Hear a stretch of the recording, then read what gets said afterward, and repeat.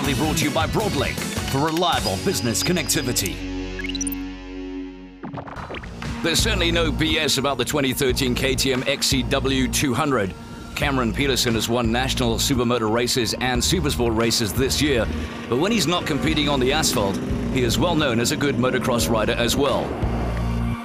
So we've asked him to pop along to the dry and dusty Mariatsburg mine dumps with us for a ride on the all-new KTM 200 XCW Enduro machine. Cam rides with us here quite often, but normally he rides his full-blown motocrosser.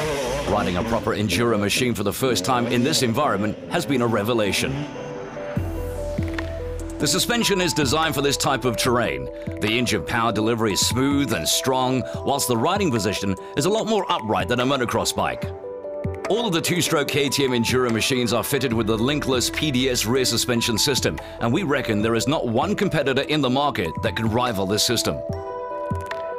All of the usual high-quality cycle parts are in place on this KTM, but there have been massive improvements made in the engine department of the 200. KTM are one of the few companies who continue with two-stroke development, and it shows on this model. Utilizing a fuel-oil mix of 50:1, there is very little in the way of two-stroke pollution. Not that that really matters in these cyanide dust surroundings.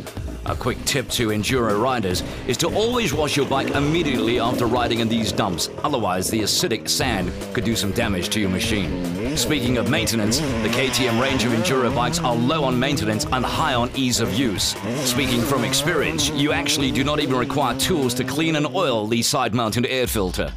Who would have thought that an electric starter would be an advantage on a 200cc two-stroke machine? Well, it is. It's as simple as that. Being stuck on the side of a mountain or a ditch and groping for a kickstarter is no joke. Kickstarting a stalled bike into life also takes it out of you physically, so the fitment of a lightweight electric starter to this bike is simply a brilliant idea. So many off-road riders have told us that the KTM 200 is the best all-rounder for newcomers to the sport, as well as serious enduro competitors. Now, we do believe them. What an amazing little bike, and that's no bull. KTM are well known for small refinements of existing models year on year, but on this 200cc model, we reckon this has been the hugest improvement over previous year's models.